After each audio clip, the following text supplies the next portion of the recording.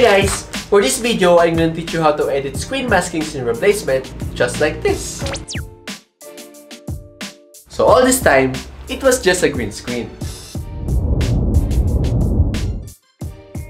Screen masking is one of the techniques I used before in my previous videos, like my vlog number 3,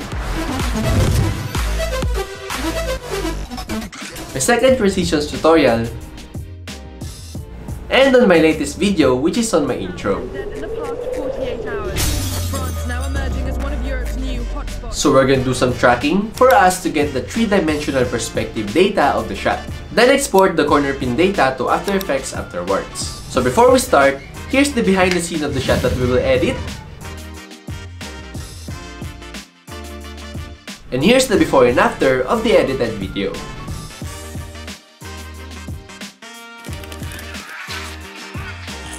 Also, we can use this method even we don't have a green screen. We just use a green screen for this tutorial to make it easier and faster for the sake of this video. And take note that we will use Adobe After Effects with MOCHA Pro plugin for this. So, let's start with the editing. So once we're in Adobe Premiere Pro, let's import the clip that we're going to edit, which is also provided on the link on the description below. So, you can try to edit and practice at your home. So as you can see, there's a warning, but just click Keep Existing Settings. And now, we can see that our footage was zoomed in because we shot this clip in 4K, while we're having a 1080p timeline. So to fix that, select your clip, right-click, then select Set to Frame Size. To proceed, select our clip again, right-click, then choose Replace with After Effects Composition.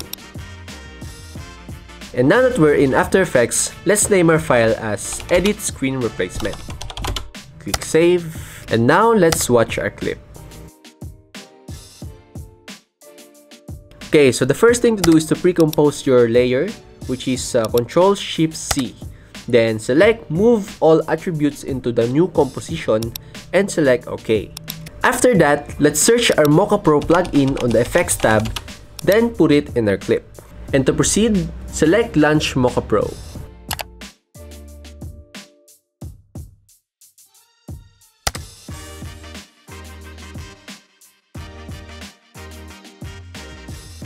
So since we have a green screen and a lot of trackers on it, let's start to track at the end of the clip so that we can see the image clearer and larger.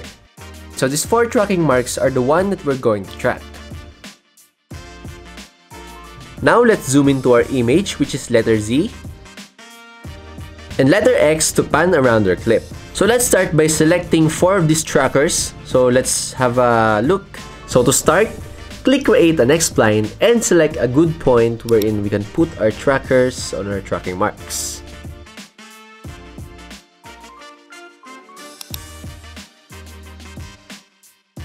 Zoom in, zoom out, then let's do it on all the tracker marks. And make sure that you're doing it accurately because every pixel has a lot to do on our footage. So once we're done creating our tracking points, right-click on your mouse, then move these blue bars on each side of the tracking points.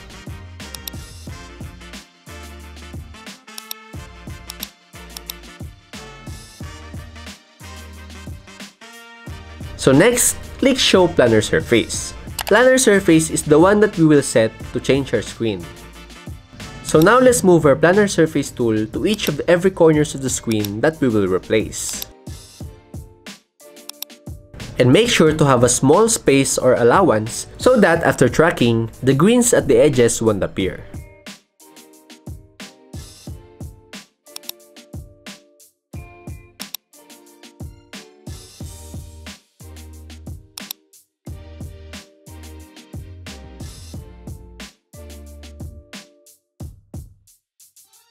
So once we select our planar grids, we should see that the grids are at the same perspective as the screen that we're going to track. If not, then realign the planar surface tool. So in our case, it's perfectly at the same perspective. And to double check, let's try to insert a clip to see if it fits our screen. Perfect! Before we start tracking, let's change the minimum percentage pixels used to 100 and select Translation, Scale, Rotation, Shear, and Perspective. Once we're done, click track backwards. And as you can see, MOCHA Pro is doing an amazing job tracking our footage. Now let's zoom in and check if there's a drift in tracking, which is, yes, a little bit of drift, but I think once we put a clip, it should be noticeable. So now that we're done tracking in MOCHA, let's get back to After Effects by exporting our data and selecting After Effects corner pin only the text. Click copy to clipboard and let's do it twice to make sure. Now let's close MOCHA Pro and create a new white solid in After Effects. Because in this white solid, we will paste our data or our tracking data that we got in MOCHA Pro. So make sure that it's 1920 by 1080 pixels, then click OK. Now let's paste our tracking data to our white solid and boom! We have our tracking data or corner pin data in our screen. Now here's the fun part. If we pre-compose our layer and leave all attributes on that layer, everything we put on that layer will be part of our screen. So now let's open our pre-composed white solid and let's import something that will replace our screen, which is I choose this movie called Apocalypto, which is directed by Mel Gibson. Really good movie, huh? So let's select a part that we're going to put on our screen, mark in,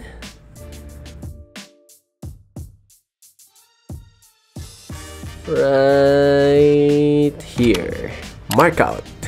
Now let's place this footage on the top of our white solid.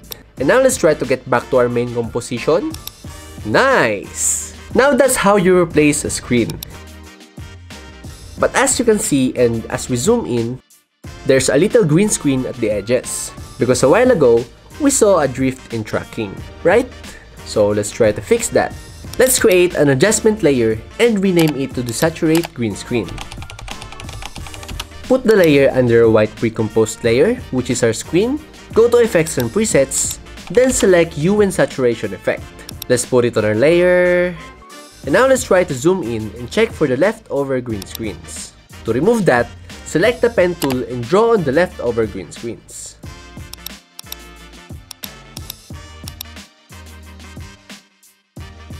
Let's create another one for the bottom.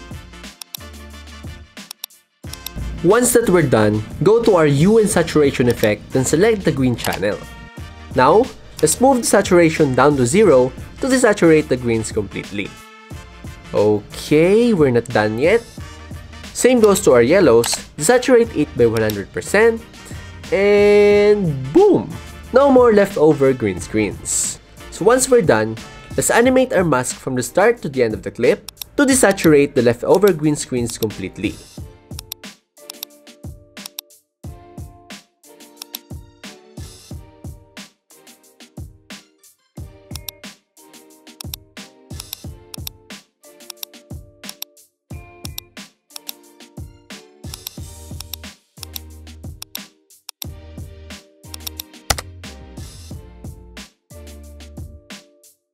So we're almost done.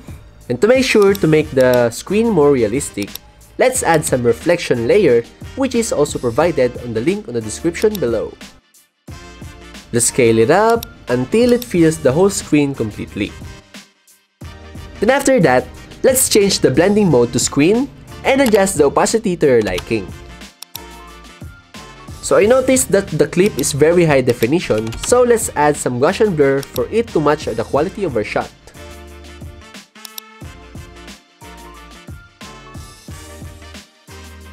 So once we're done, save your project, then get back to Premiere Pro.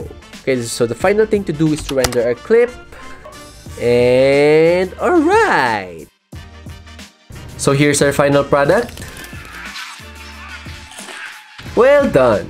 So guys, if you have any questions regarding this tutorial, don't hesitate to ask me because I'll try my best to answer your questions on the comment section. And if you have any suggestions that we can do for our next video, just comment down below. And before I end, I want to thank Epidemic Sound for providing me the music and sound effects that are used on this video, which is entitled Back in the Days by My Life. And if you also want to use the music and sound effects that I use for my videos, you can check the link on the description down below and you can have a 30-day free trial. So, thanks for watching this tutorial, and I hope that everyone is safe, physically and mentally healthy. Have a great day and God bless.